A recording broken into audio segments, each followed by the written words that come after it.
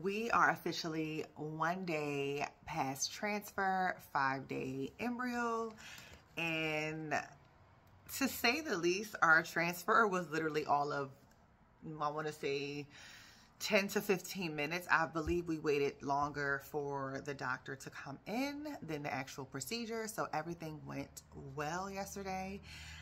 This is the day after post-op day 1.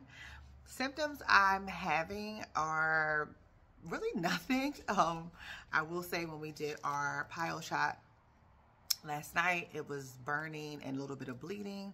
But other than that, I haven't really had any symptoms. Again, it's only been 1 day past our transfer, and I'm feeling in good spirits. I've been kind of like just taking cat naps throughout the day, not really doing anything too strenuous. Just up moving my body right now, getting ready to have a little light snack. But other than that, I feel really good. I'm in good spirits. And yeah, I just want to check in with you guys.